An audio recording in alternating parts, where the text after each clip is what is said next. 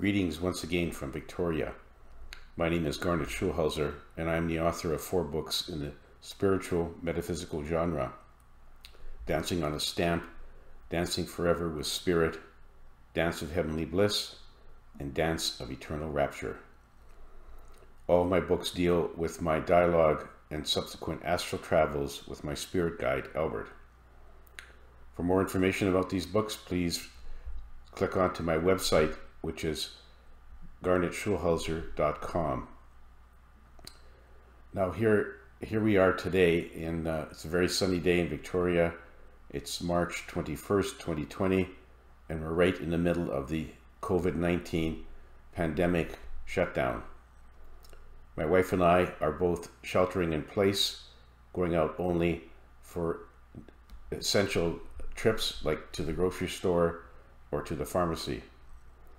I hope everyone who reads this is actively being vigilant about contact with other people, and if we work together, we can all beat back this virus and get back to more normalcy in our lives. But before we get into the serious topic of today, I think a funny story would help to give us all a laugh, because at times like these, we all need a laugh. So it turns out that one day 2 men staggered into a bar, dragging a third man between them. Third man was obviously even drunker than the 2 that were carrying him. When they get to the bar, they release the third man, and he drops to the floor in a heap. One of the men, still standing, says to the bartender, "2 beers, please." And the bartender says, "Well, what about him?" pointing to the guy on the floor. And the man says, "Oh no, he can't have any more. He's driving." Anyway, now on to the serious topic for today. And the question is, what is the Mandela effect? Well, based upon the information I've gleaned from my spirit guide Albert and from the higher self in QHHT sessions, the Mandela effect is really a phenomena that points to the existence of parallel universes. The term was coined by a paranormal researcher in 2010 who discovered that a significant number of participants at a conference in South Africa all had the same memory of media reports that disclosed that Nelson Mandela had died in prison in the 1980s, in stark contrast with the fact that Nelson Mandela was released from prison in 1990 and went on to become president of that country and finally died in 2013. A number of explanations have been advanced for this phenomena, but Albert and the higher self have confirmed to me that what really happened was that these people who saw those news reports were really glimpsing temporarily into a parallel universe where the things that they heard on the news reports about Nelson Mandela were actually true. Albert says that sometimes windows to other dimensions will temporarily open up, allowing people to view events in those other dimensions that have significant differences from what has happened on our own planet Earth in this dimension. Albert says that parallel universes have been around since the beginning of time. When the Source first created the universe in what some scientists refer to as the Big Bang, it wanted to experience what it had created in all of its facets without guidance or interference.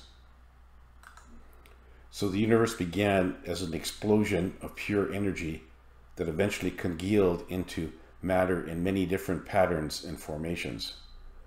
It was created with a built-in randomness factor to ensure that the ongoing permutations would be limitless.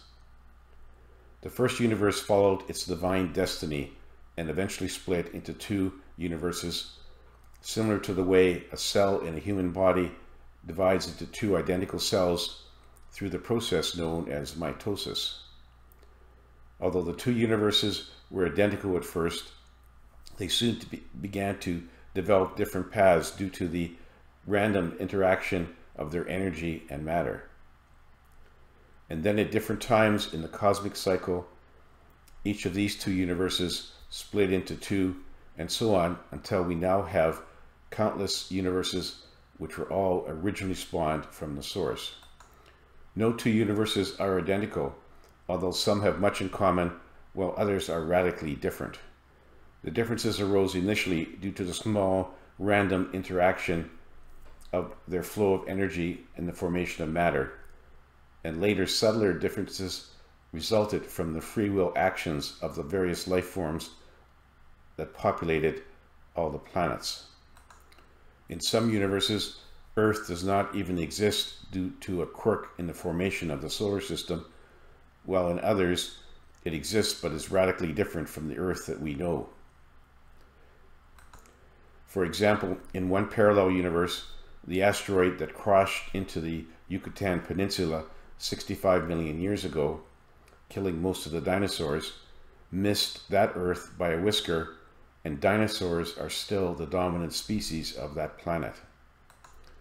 All of these universes exist simultaneously in different dimensions, but most life forms, including humans on Earth, cannot detect them except when a window to another dimension temporarily opens up to allow people to peer to the events that are happening in that other dimension.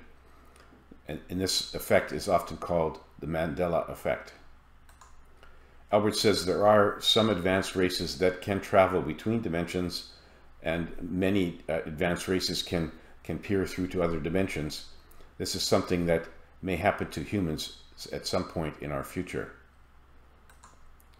I was fortunate to have traveled with Albert to Earth in a parallel universe on one of my astro adventures with Albert. It was very fascinating. There are a number of significant differences due to a couple of quirks in the history of that other Earth, and all these details are described in my fourth book, Dance of Eternal Rapture. That's all for now, folks. Enjoy your journey, and remember to keep on dancing.